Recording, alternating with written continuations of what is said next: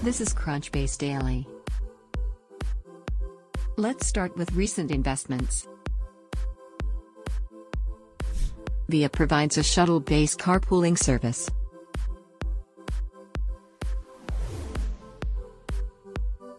It has raised $250 million in round, led by Daimler.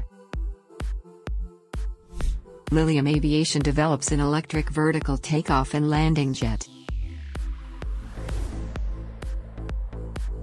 It has raised $90 million in Series B round, led by Tencent Holdings. Bitmain is a manufacturer of Bitcoin mining hardware and other related services.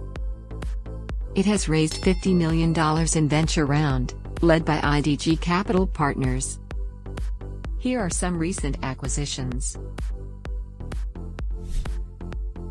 Rockwell Collins is acquired by United Technologies for $30 billion.